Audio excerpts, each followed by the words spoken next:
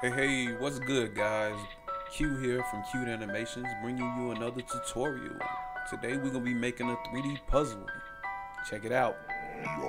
Stay to the end to see some special content.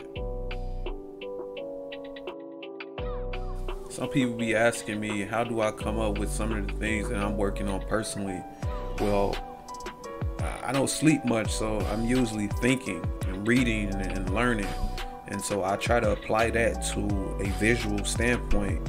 When I have something in my head, I need to put it down. And so I'll start to create, man. You saw right there, I highlighted the fact that I saved as Illustrator 8. Well, this is important when you import it into Maya because it won't register any other version of Illustrator. So you need to save it as Illustrator 8 in order to import that and to convert that into curves. Once you bring it in, now it's time to do a little housekeeping and clean up the items that you do want, that you don't want, scaling, things like that, because it comes in really small. The scale is not one-to-one converting from Illustrator to Maya, so it's a little cleanup. And you know, your preference, your personal preference also plays a part in here, and it becomes relevant when we start to bevel this thing out. You see here I use the bevel tool, and so once you use it the first time, if you hit Control or Command and G on your keyboard, I use PC for my demos, but it's Control G. It's going to duplicate the last tool that you used.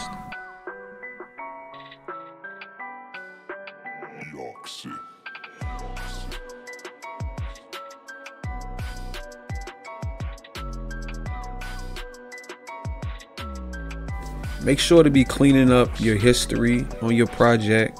Make sure you're always saving. Incremental saves are important so that you don't lose anything. All artists who work with this 3D software already know, man, crash can be right around the corner. Make sure you name your stuff, all of your layers. Make sure all of that is accounted for, because this can be 10, 20, 30, 1,000 different assets.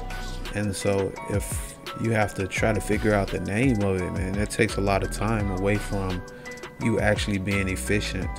And here I'm going to start UVing and mapping out the UV so that I can project any image I want over the subject matter, which are the puzzle pieces. I'm going to go with a planar mapping technique. This is just something that I use. I mean, by no means that this is the industry standard. This is really a quick tutorial. Usually I'll take more time to do it more in depth, but for the sake of time, I just wanted to create something quick and clean. It's still going to be clean. There's not going to be any stretching. This is just a technique I use once I'm doing demos, but it's still effective and it works.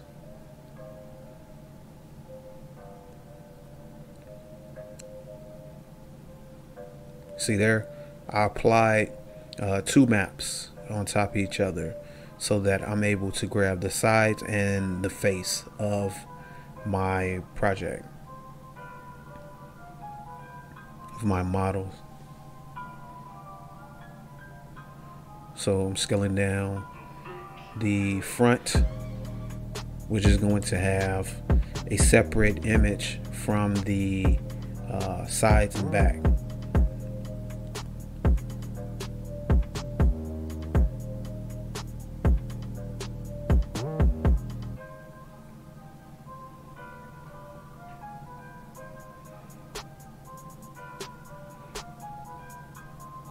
Might not make any sense right now, but you'll see in the end it's gonna work out, and how I apply this. I'm always having this debate in my mind of how to convey certain I guess imagery And so UV mapping was one of the first things that I actually mastered when I was in college. And man, it was like a puzzle of its own to me originally. Go figure, right? And so when we had classes, I remember a lot of the people like, did you UV map? How did you UV map? Because everyone was using automatic mapping, and it sucked. So yeah, I'm gonna bring it out of Maya so that I'm able to take it into Photoshop and project whatever I need to on top of it.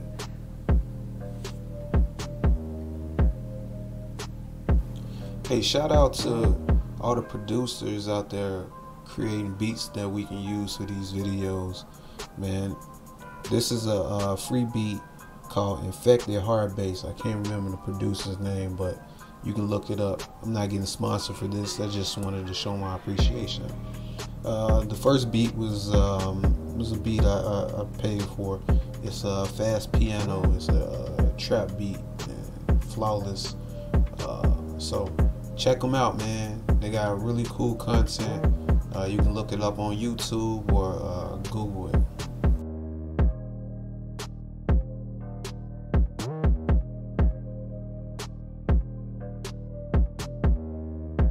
As you can see, we're in Photoshop, and I'm running into a bit of an issue trying to delete some of the black area, the negative area, the negative space.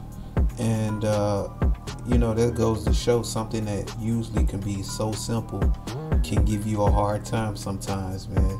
And so I'm messing around with the tolerance of the Magic Wand tool, trying to get it out. And the reason why I'm doing this is because I'm going to have to delete certain areas, and I'm going to apply in the image that is going to be wrapped around these areas. And so my technique is to duplicate my UV map, to delete the outside, and to create a border so that I have a flawless or seamless projection. And you'll see how this plays out in a second.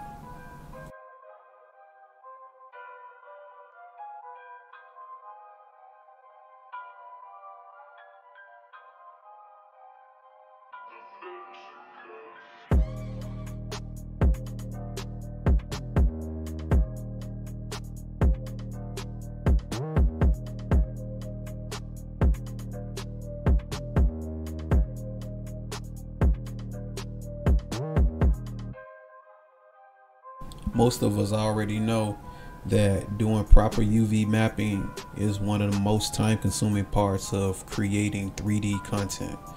And so you'll spend a little bit more time here, but it will pay off in a major way in the final compositions.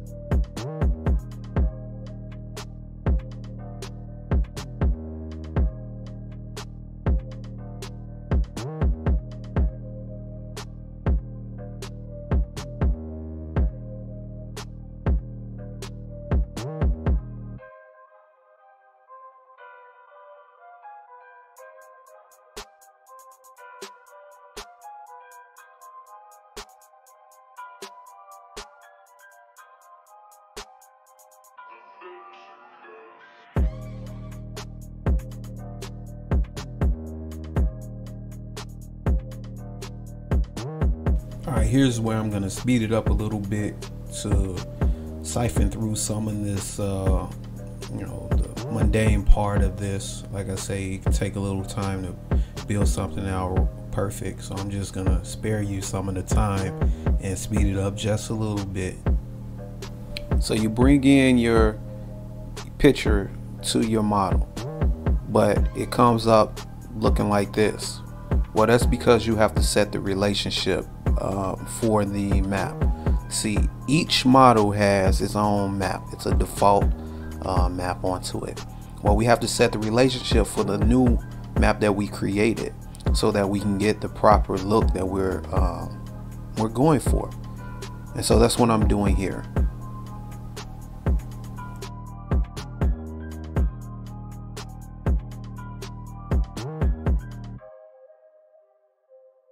Next up, I'm setting up lighting and the camera so that I can finally render this thing out. After that is going to be animation. So there's steps and steps to make this thing possible. I just wanted to give a brief overview and thank you for sticking with me to the end. If you did, you are dope. I do ask to help support this. Please like, share, subscribe, follow for more great content. We got more to come, and I'm trying to grow this thing, man. Cute Animations is about family. We're about education as well as entertainment, and so that's what we do. That's what I believe in, and that's what we do every single day. Thank you for watching. Check it out to the end, man.